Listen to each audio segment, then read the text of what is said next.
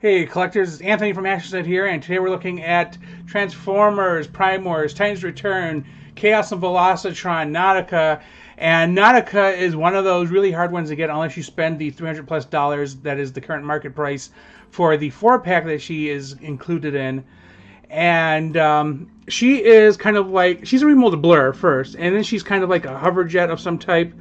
So she got the hover wings on the side, but everything else is pretty much hold-on Blur with slight modifications. So she would be the second fembot with this form because RC also has this form.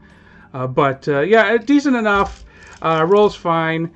Comes with this pistol that attaches in the front. Same gimmick as everybody else. Kind of wish you would have got a dual pistol situation like RC, but what are you going to do? And she does have this back piece, or this piece that does end up on her back eventually, and it has like a kickstand or something.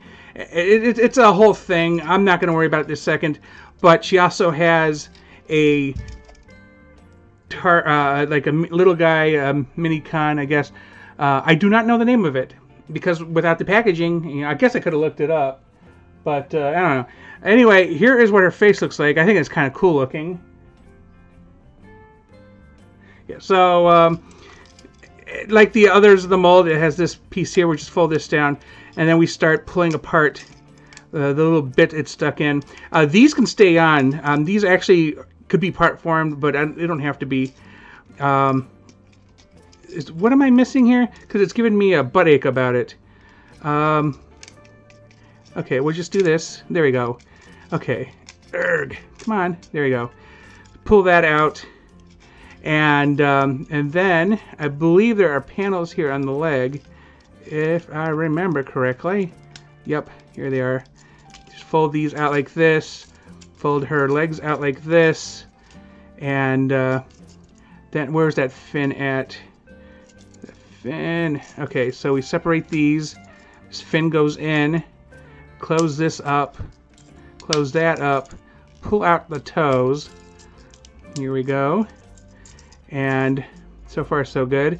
Then we slap this back, and then we can put the arms in place.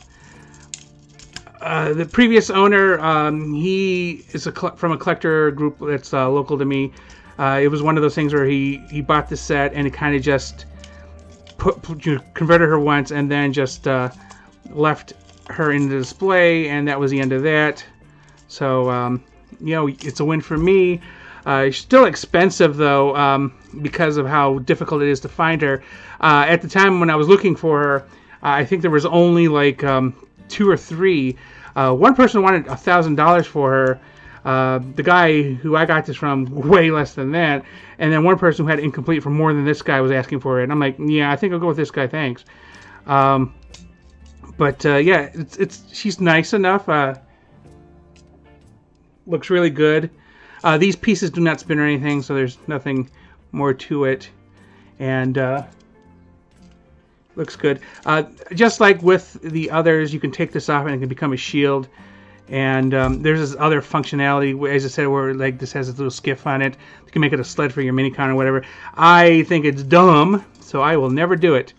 But, you know, shield, if you want, it's fine. Looks kind of, you know, nifty, but as with the other ones, I will generally just keep this back here, and that'll be the end of that.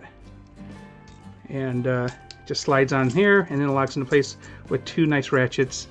And yeah, she looks pretty good. Rolls fine, which is funny to say for technically what I guess is supposed to be a hovercraft. But yeah, that's Nautica. With that said, tell me in the comments your thoughts on this item. Did you get it, and how was your experience with it? Thanks for watching, and please remember to like and subscribe.